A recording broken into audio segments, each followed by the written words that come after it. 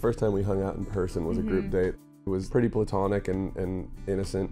There was like not a boyfriend but another guy in the picture at the time, and so she was super like honest with me, and she just went, look, I'm kind of seeing somebody. They were around before you. I need to see where this goes first. So 4 months later, I got a text that says, where are you?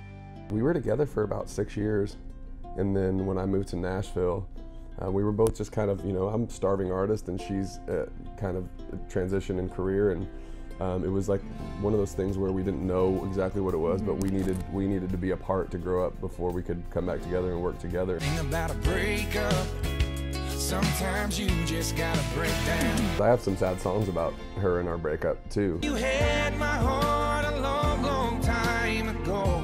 One of the first times I remember hearing one of his songs on the radio, I was driving to work and it was like 7 in the morning. I had like an hour commute, and all of a sudden I heard one of his songs. I can't stay without you, no. It was really hard because it brought up a lot of emotion. And sometimes some of the songs, when we weren't together and I would hear songs on his record, I would be like, oh, you know, maybe there's some inspiration there from our relationship. But then there were others that were very apparent.